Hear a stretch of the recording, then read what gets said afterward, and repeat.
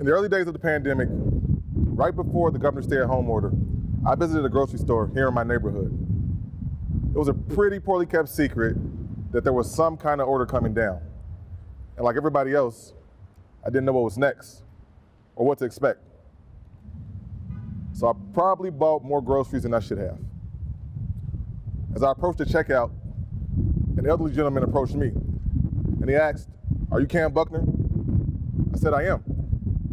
And I smiled. He said, "I voted for you." I thanked him. He then took his attention to my cart that was overflowing with groceries. He looked back at me and said, "I only came here to get a few things. I've been through way worse things than this pandemic. But if you're scared, knowing all that you know, then I should be too." That's the thing about political leadership. A simple act like going to the grocery store can send signals to your constituents, and they act on those signals. I represent the most racially and socioeconomically diverse district in the state of Illinois. And Illinois is one of the most diverse states in the entire country. So by the transit property, I represent one of the most diverse districts in the entire country. I represent neighborhoods like Washington Park, who for years have struggled with disinvestment, poverty, lack of access to health care, and violence. The life expectancy in Washington Park is 69 years old. I also represent places like Streeterville, one of the centers of Chicago's economic engines, home to world-renowned medical institutions, universities, and Chicago landmarks like Navy Pier. The life expectancy in Streeterville is 90 years old. This is TEDxWrigleyville, but we are not in Wrigley Field. We stand here in the middle of Bronzeville, my neighborhood, because the day I was supposed to film at Wrigley Field, the building that stood in this spot was burning to the ground. On May 25th in Minneapolis, an unarmed black man was killed by police, and it sparked unrest around the country, including here in Chicago and here in my neighborhood. For generations, this neighborhood figuratively burned because of disinvestment, burned because of abuse, burned because of neglect. But last week, that figurative burning turned into literal burning, and stores up and down main thoroughfares were looted. People were mad, people were angry, and there was pain. The thing about crisis is that it affects all of us, but it doesn't necessarily affect all of us equally. I've seen that during this pandemic.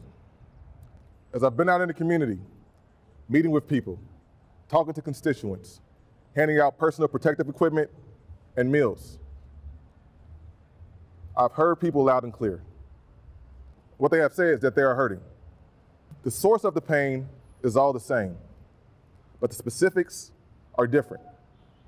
Like the elderly woman on the Gold Coast who owns a bunch of multi-unit buildings in the city. She's worried what rent reduction will do to her on her fixed income and how to legally and safely show her open units to potential occupants. Or the college student in Woodlawn who has been forced to complete the last semester of her college career online. No graduation, no celebration of her accomplishments, and to boot, no job prospects now that school's over.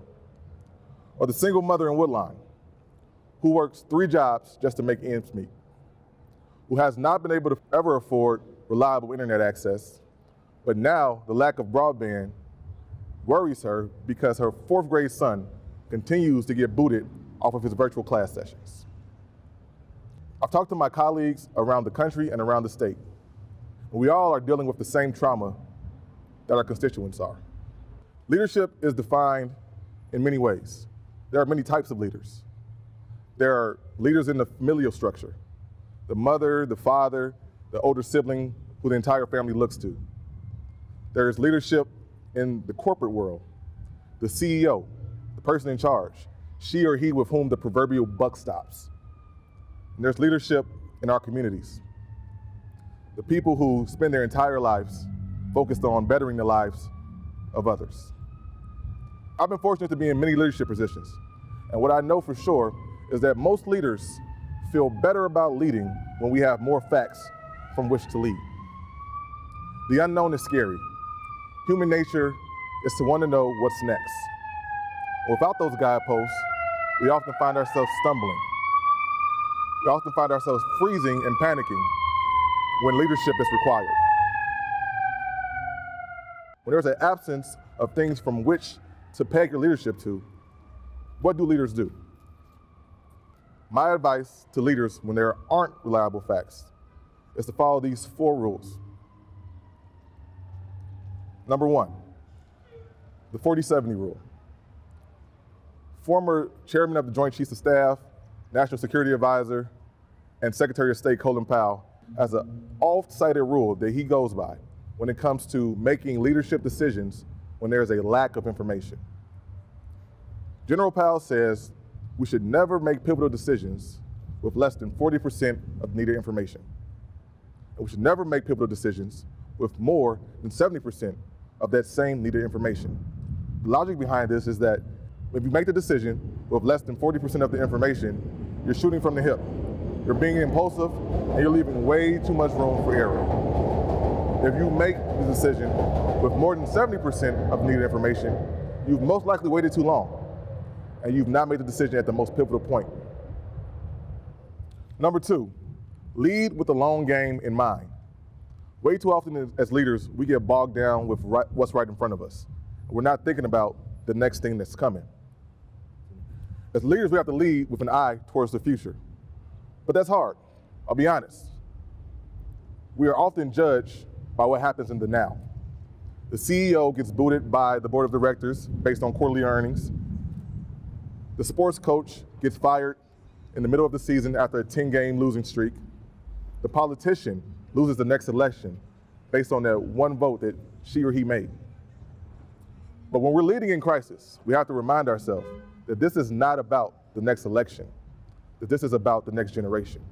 And the things we decide today will have long-lasting consequences that will reverberate much longer than we are alive. Number 3, leaders must protect the vulnerable. The way you judge society should be by the way they treat the youngest and the oldest among them, and how the least vulnerable are treated as well. This includes folks who are sick, incarcerated, and down on their luck. It also includes communities who have historically dealt with poverty, death, and healthcare issues.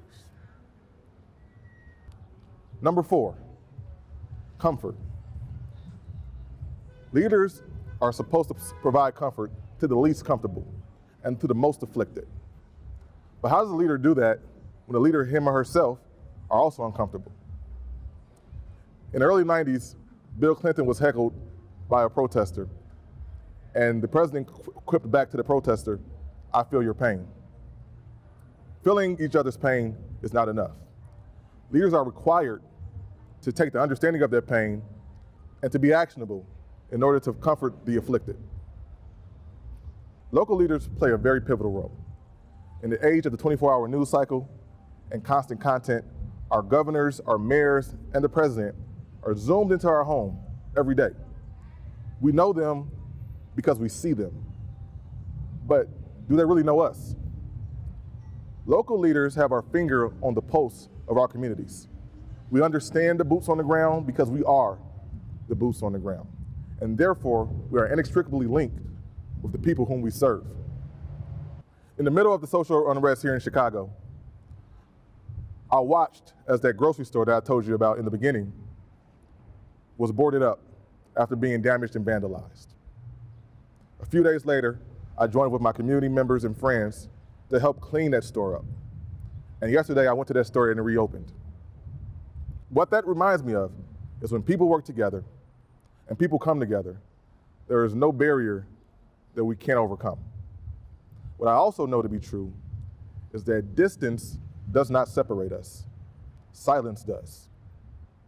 And that's for that man who noticed me and my cart in the grocery store, who had been through enough in his lifetime to not be worried about a pandemic, but also believed enough in our system that he still exercised his right to vote and could pick out his state representative in a crowded grocery store, who used my behavior as a litmus test for how he should act. I too used his behavior as a litmus test for how I should lead. Leadership is about leaning in, especially in a crisis, especially when there are limited facts, especially when you're vulnerable and you're scared.